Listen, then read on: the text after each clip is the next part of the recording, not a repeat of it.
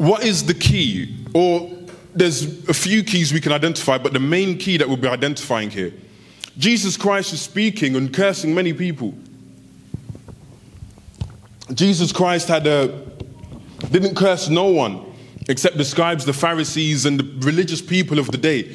But he said unto them, woe unto the lawyers, meaning cursed are you lawyers. He's pronouncing a curse on them. For you have taken away the key of knowledge. You have taken it away. You possess the key, in other words, but you have not entered in yourselves, and them that were entering in you hindered. Amen? You have the keys, but in other words, Jesus is saying you people are so silly that though you even have them and you've taken it, you ain't even let it benefit you. Not only have you not let it benefit you, but you haven't even benefited other people with the key. Amen? It's very important when we look at this key that we've been given. In the church, we could be sitting here as individuals, having the key, not using it, and not only not using it, but we're stopping other people from using it. I'd say that again. We as people of God can have the keys of the kingdom of heaven, sitting on it, not using it, and stopping other people from being able to use it. And that's very serious.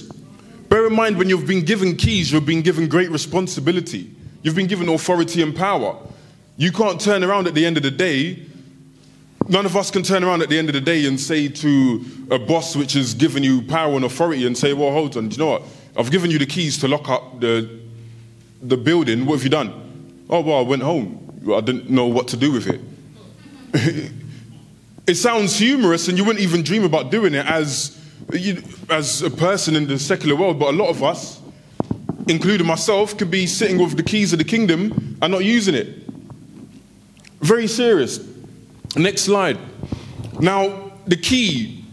Notice this, that we've gone through it before, that there's different aspects to knowledge and understanding. Knowledge being the know-how. I can know that this key, well, I can know this is a key.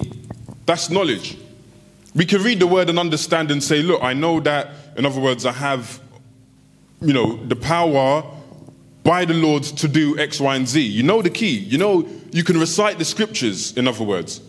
You know where it is, you know where to find it, you know how to apply it to may not know how to apply it to a situation, but you know it's the key. You can understanding is know why. In other words, you're putting in the key now, as you see on the left. Understanding is like, I know this is the key to the situation. I understand that this key now goes in that lock. It's how do you now apply what you know? Does that make sense? You can know something, not apply it, and no doors would open. Matter of fact, you can know something, put the key in, and nothing comes about it because you're not applying wisdom.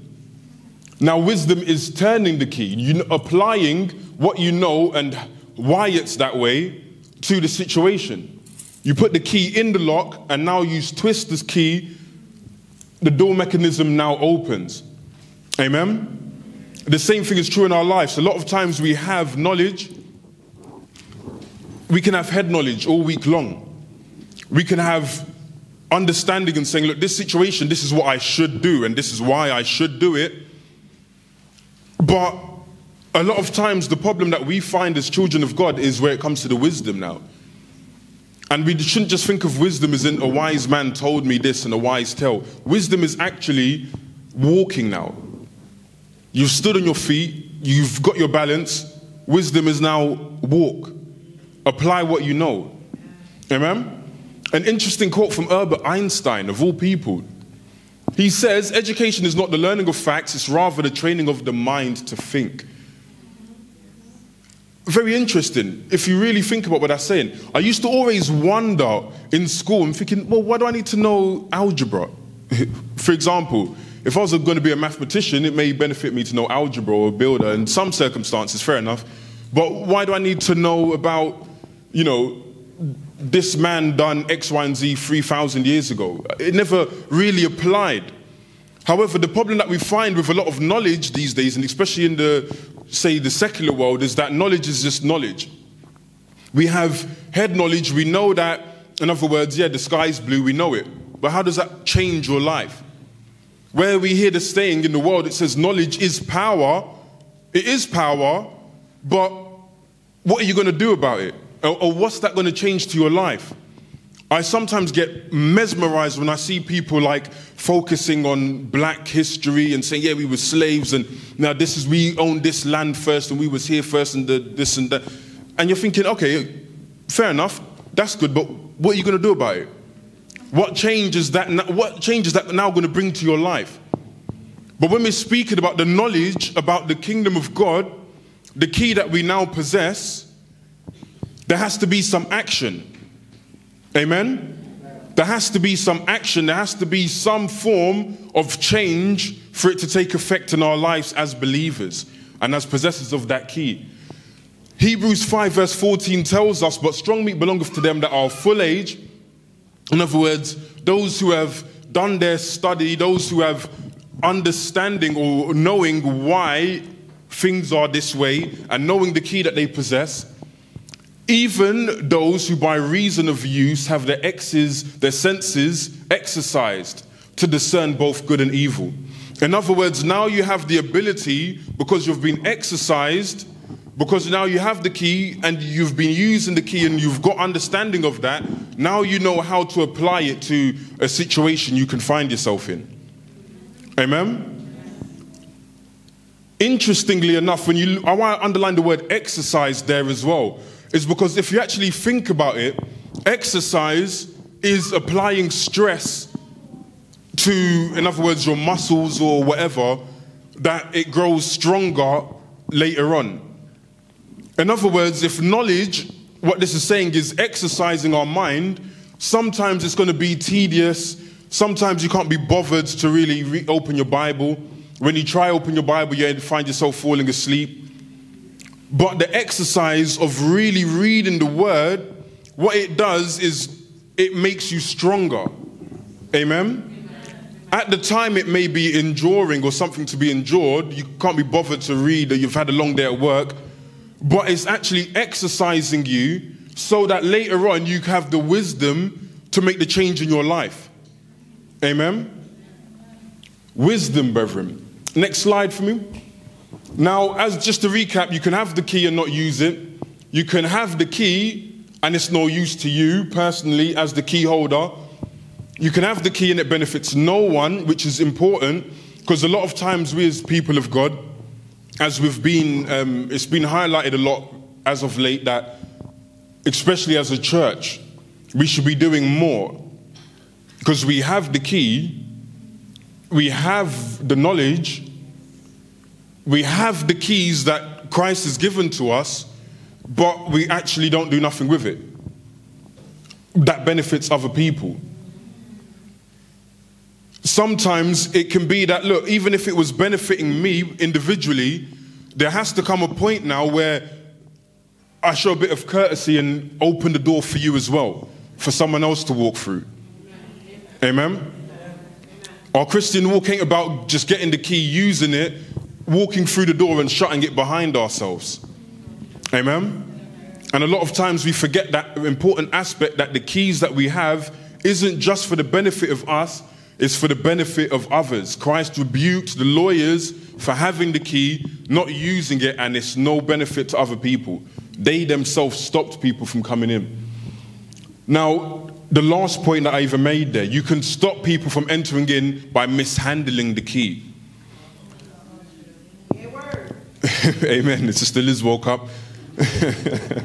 You can have the key and you can misuse it.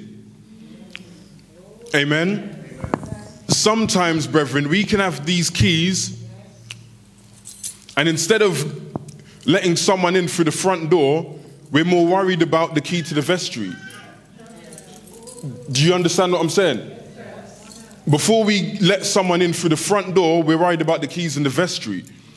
In other words, before you even introduce Christ to someone, or let them know who this Messiah is to you and how they can benefit your life, we're telling them about Jesus was 3 days and 3 nights in the grave. Do you understand what I'm saying?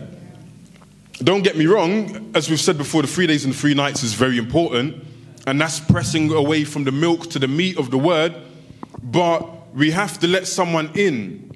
Sometimes we can try skin the fish before we've even caught it. We're in the sea trying with our knives trying to skin a fish that we haven't even caught. Amen? We have the key, we're using knowledge, we know the knowledge, we know that the Sabbath is to be kept, we know the commandments, we know that, look, X, Y, and Z, we know all these truths that the Church of God knows and is built on the pillar and ground of truth, but by order of priority, introduce Christ to someone first. Amen?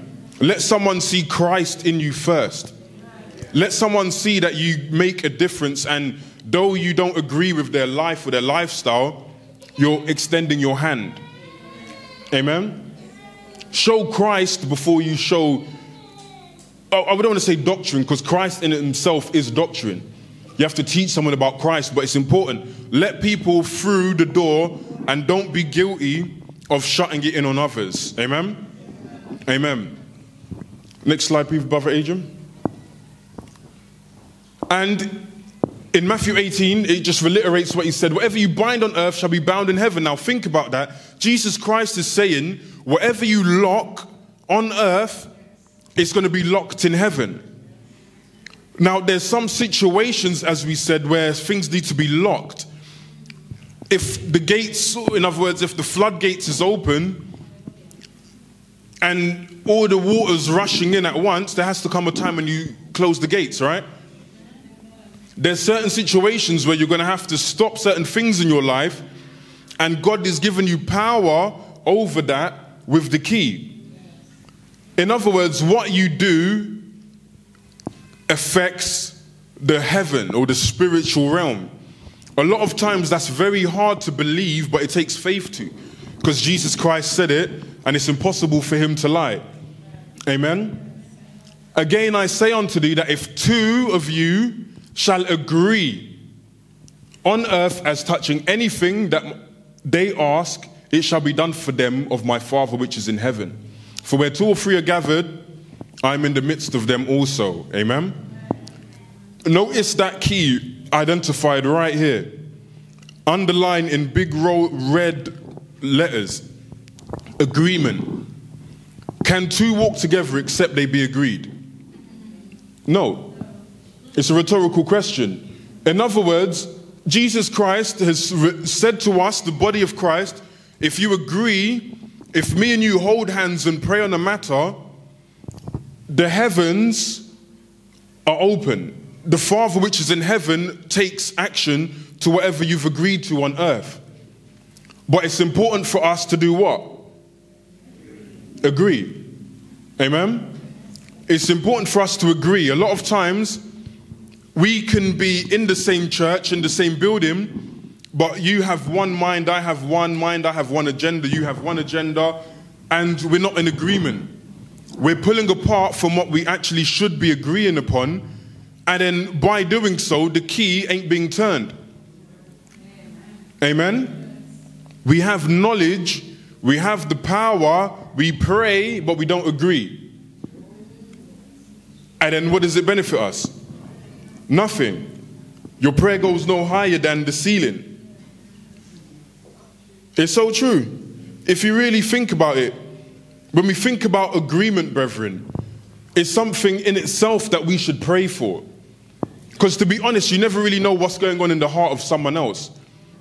I can be praying and you're praying, but certain points I don't want to say amen because, do you know what, I don't really want to see you prosper, for example. Do you see what I'm saying? So we have to have the mind that if we agree, the heavens must react. It's a must, it's a promise. And a lot of times we pray over a matter, myself included, and we still wonder, has God heard it, or is it going to really come to pass? A lot of things that I've actually prayed for believe it or not, it's only after the fact that I really think, wow, you know what? It's actually happened. And a lot of times we have to take a minute to actually look back and say, you know what? It didn't actually pan out how I was expecting it, but it definitely happened. And not only has it happened, it's happened better than I expected. Amen? Always, every single time when God answers my prayers and our prayers, but I can only speak from my experience, is this always exceeding what you even wanted for yourself. Sometimes we even undermine God, you know that? God is honored when we pray big prayer. God is honored when we pray big prayer. Sometimes we ask God to say, look, God, can you give me £10? But we're scared to ask God, look, God, can you give me all my needs, that I don't even just need £10, I don't need to, do you see what I'm saying? We think that that's too hard, or, you know, it's easier to pray for the £10 and I'll get that, and so forth. But Elijah didn't do that, or Elisha. Matter of fact, a lot of times on man's standards, what you request is too high. Elijah said to Elisha, well, hold on, you've asked a hard thing. You mean a double portion of my spirit? Have you not seen the power God's given me? And you want a double portion? Elijah didn't even believe that what Elisha prayed for can come to pass. But we know that Elisha had the double portion of the spirit of Elijah. Amen? Honor God with our prayers, brethren. It's a key that we have. If we're doubting if the key works when we put it in, what's the purpose? If you're doubting that the keys that's been given to you by the key holder ain't working, then you may as well not have the keys. If you're not going to put it in and try it. Amen? Ask big prayers. I ask every single one of us, no matter what we want in our lives today, ask God for not only what you want, but even more. God will be honored. Amen? Now, in reflection, the keys are plural, not just one key. In other words, we can't just use one key that we know for any situation. We have to understand, all right, this key applies to that. I need healing, there's a key for healing. I need forgiveness, there's a key for forgiveness. Amen? I need a spouse, there's a key for a spouse. Amen? Brother John woke up there. I see his eyes lit up. But there's a key, there's many keys that we've been given. Amen. We have a lot of keys, a lot of power, but we have to make sure that we exercise it in its authority or within its place. Amen. For every situation or every gate, you must use the correct key to unlock it or unlock when necessary. Prayer, especially communal prayer, in agreement turns the lock. Amen. Amen. Prayer in agreement turns the lock. Next slide, please. I don't think there's much more to go. Now, a few examples of keys in the word. Just a few examples we see here. Now, key to wealth. A lot of times we can pray for wealth. Matter of fact, there's a saying in a film. I wouldn't say the name of the film, but if you've watched the film, you'll know what I'm talking about. In this film, there's someone... Don't worry, it was many years ago, Brother Lyndon. He was looking at me, you watch films? But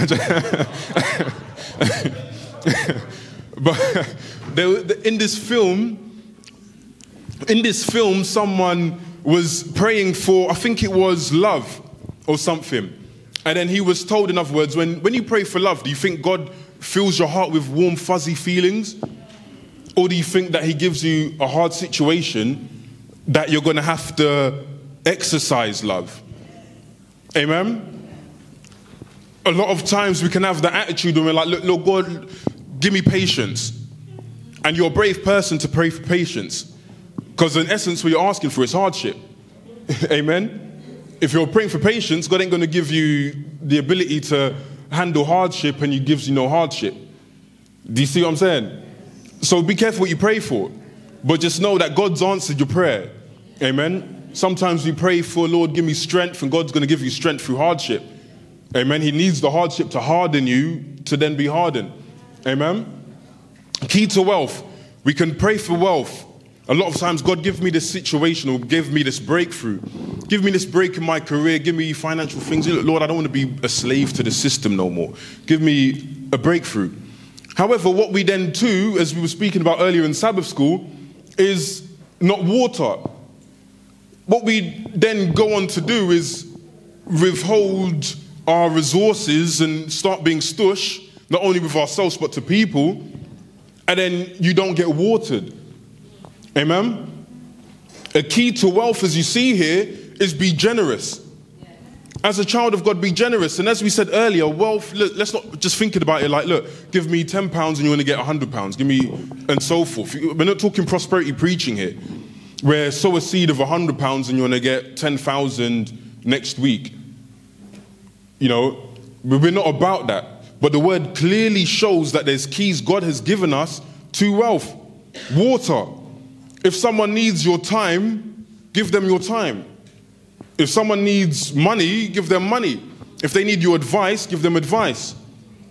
In so doing, later on when you need it, it's going to be given right back to you. Amen? A key to elevation. How many times have we seen in the workplace when you get someone that's a job's worth? They want to go somewhere, they want to get on top, so what they do, they pull down the ladder on the person who's climbing up it. But you can't climb the ladder and pulling it down at the same time. Amen? A key to elevation in whatever situation or whatever aspect of your life is to humble yourself. Amen? And humility, may I even say on a side point, carnally, humility is a beautiful and a very attractive characteristic for someone to have. If someone gives you credit for something, and you genuinely don't take credit. In the workplace, if you do something great and the boss takes notice of it, and they say, look, great job, you know, you've done a very good job. And you say, yeah, I know, yeah, I worked hard for it, you know, but yeah, it's paid off, thanks. Compare that with someone that says, you know what, yeah, it was a team effort, you know, the team done good and, you know, we all pulled together, that's why, you know, we succeeded. You get more notice by taking a humble approach in anything. And I'm talking about by the system of the world, yet alone the key that the Father has given us who sees in heaven. He gives us an example. When you go to a feast, don't go and sit down in the high place, take the low seat. Because in doing so, the people that don't have power is going to say, you know what, come up. So many situations we can be in and we want to take matters into our own hands and say, look, I could do it better. And even by having that attitude, it proves that you can't do it better, according to the kingdom's principles. Amen? A key to elevation is to humble yourselves under the hand of the Almighty God. Amen? And when I say humble myself, or myself, yourself, don't just see it as a simple wording. Sometimes we say, look, oh, God done it, thank God. And in our hearts, we're really thinking, yeah, you know, I've done a good job. Do you see what I'm saying? When I say humble yourself, I mean truly humble yourself, that he who looks on the heart would see that you're humble. Amen? There's no point deceiving yourself or deceiving me or me deceiving you, acting like I'm humble, but inside I'm full of pride. Amen? Amen. Now, key to forgiveness. This is one that a lot of people don't want to hear. Everyone wants to receive forgiveness from the Father and want their sins to be blotted out the book. However, they don't want to forgive. The parable Jesus gave of the people who was forgiven of their big debt, and then they then took hold of the person who owed them money. He says, so likewise shall my heavenly Father do also unto you, if you, from your heart, do not forgive everyone his brother of their trespasses. Amen? Who does not forgive everyone his brother their trespasses. Now, it's about the heart. How many times have we gone through situations or justifiable injustices in church, in our lives, in the work or whatever, and then it's always on our heart? Someone can ask you to do something and later on you're thinking, yeah, but no, I know what you're about or whatever. And in our hearts we say, I forgive you because you pray the prayer, God forgive them. But in your mind you're always seeing that person by that measurement. Amen? A key to receiving forgiveness is being forgiving. And when I say forgiving, I mean genuinely be forgiving. We have to get the mind or exercise the key to really, really work. And matter of fact, that takes a lot of prayer. There's some situations that for example, God forbid you went through a very traumatic event. I've heard of cases where people have been, their family or someone in their family has been murdered. It's been murdered and they're in court and they stand before the judge when they're given, the family of the person who's been murdered stands before the judge and say, look, I forgive you. Saying to the murderer right there and then, I forgive you. Because I have to forgive you and you and X, Y, and Z. And you even see a lot of times that the actual murderer themselves break down into tears because they've never experienced such love or such someone showing that. But probably if they got that in the first place, they wouldn't have done the murder in the beginning. But that's the depths, really and truly, that Christ is saying. That if you don't forgive people that's done wrong to you, and that's got a big debt to you, but we have a bigger debt to the Father. Amen? So to receive forgiveness, give forgiveness. Key to worship. Therefore, if thou bring thy gift to the altar, and rememberest, and there rememberest. I find that very important. Notice this at the altar is when you actually remember a certain situation that you've got to put right. A lot of times with worship, the Spirit can be speaking to us saying, look, there's this situation that needs to be put right first. When we say that the Holy Spirit brings all things to our remembrance, so it's not only talking about it brings the scripture to our remembrance, it can bring in remembrance a situation that you need to put right first. You're bringing your gift to the altar. In other words, you're presenting your sacrifice before God, but it's saying, I don't want your sacrifice until you make things right first with your brother. Leave there thy gift before the altar, and go thy way. First be reconciled to thy brother, and then after that, after you've put things right with your brother, then come give your gift or give your worship to me. Amen? A key to true worship, brethren, as a body of Christ, is to put the wrongs right. Amen? A key to true worship is to put things right. God doesn't want our lip service. God doesn't want me to sing songs to him if in my heart is a nest of wickedness and unforgiveness and malice. Amen? A key to worship is agreement. It comes right back to agreement. Amen? And I say that to the body of Christ, that if any one of us is sitting here with any sort of issues, any issues, and I don't want to put a selfish spin on it, but if you're sitting with any issues, you owe it to yourself to put it right. Amen? I know that love is selfless, but it's silly not to benefit yourself in such a situation. You don't